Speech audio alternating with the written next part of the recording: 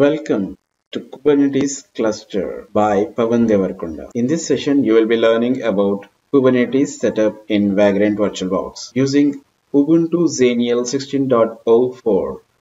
This is provided by VirtualBox Kubernetes setup in your laptop. So what are the prerequisites? You first download the softwares Vagrant and VirtualBox. These are the very smallest size, and you can also should have the good internet speed to work on Vagrant VirtualBox because it downloads the Ubuntu box. The hardware requirements for each node which you are going to run: 2 GB RAM and 2 cores of CPU and 10 GB disk space. Kubernetes head and worker nodes creation. First, we are going to have the laptop. Your laptop is going to run with a Vagrant file using the simple command Vagrant up. This Vagrant file is going to help to create the virtual network and sync folder and also system resources. Once you got the VirtualBox, you will be getting Ubuntu Linux. The Ubuntu Linux we can use for 3 different nodes. One is for master, 2 slave machines, 192.168.33.10, that is a master running, and 2 workers, 192.168.33.11, 192.168.33.12, another node, worker node.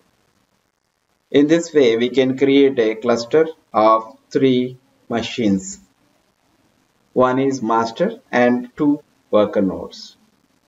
Let's jump on to the practical orientation. In this blog, you can find the complete details how to proceed to create your Kubernetes cluster on your laptop. First, download the Vagrant using the link, and also download the VirtualBox from this link. So according to your laptop, you need to download. I'm having the Windows. I have downloaded the Windows 64-bit operating system. VirtualBox, I downloaded the Windows host VirtualBox. So presently I'm having Windows 7 operating system, that is a host machine, and I'm going to, so this is a basic requirement. Once this is completed, I have done the installation process, then I have to create a script, Vagrant file. This is a Ruby script. I just copied this one, placed into my Notepad++, and saved this file as a Vagrant file. I have saved in this my local machine. Let me go to the, you can go to command prompt. Here I created the Vagrant file. So this Vagrant file is going to have the setup servers, 3 servers, one is master and 2 slaves. These are all used for the Kubernetes cluster. So this configuration is the same set of commands which you regularly require to create the Kubernetes cluster. The first basic requirement to run the Kubernetes cluster, you must have a Docker installed Linux box. So here Docker 17.03 we are going to install in the Ubuntu machine. The next we are going for the installation of Kubelet, Kubeadm, Kubectl, and then we are going to create the token which is required, and also we are going to make the SSH passwordless configuration to connect to the slave nodes from the master node. So once that is created, then we are going to copy the tokens from the master node to the slave nodes. Once this process is completed, the configuration of master is completed, then we are going to call the script which is required to run on the node, the slave node. From the slave node, we are going to call the Kubeadm join.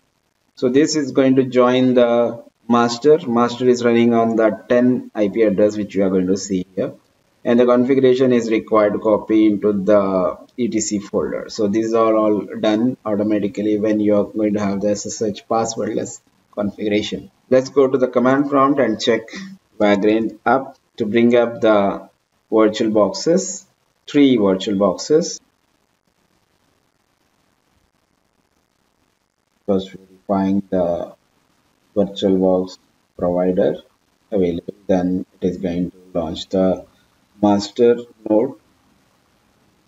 So it is going to download that Ubuntu which is configured, the box VirtualBox, and then it is going to configure the network.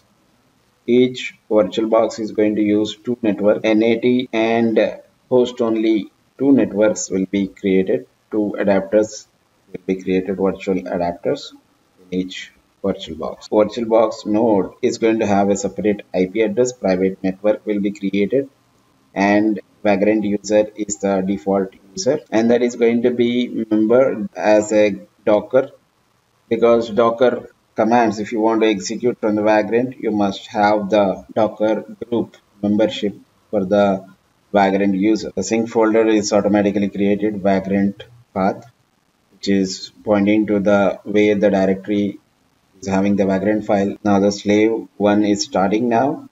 Slave is also started, and it is going to take few minutes. Now it is completed here, and you can see the command prompt back.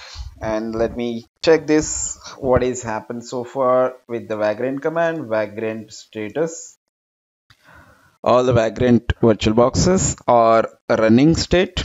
That gives the positive sign, where you can check with the connecting with the PuTTY connection. Let me open my PuTTY, connecting the master node now. Once you got the master node, you can verify all the softwares are installed successfully or not. Let me check for the Docker. Docker FNV gives you the Docker version, that is 17.03, which is CE, that version we have installed. And now let me go to the next command, Kubeadm version. This gives a version minimum version 1.12, that is actually version 1.12. Yep, this gives the version again, Kubernetes git version, the build version, source code version, that is 12.1 version. You can see here version 12. This kubectl get nodes command gives you all the three nodes information with the ready state.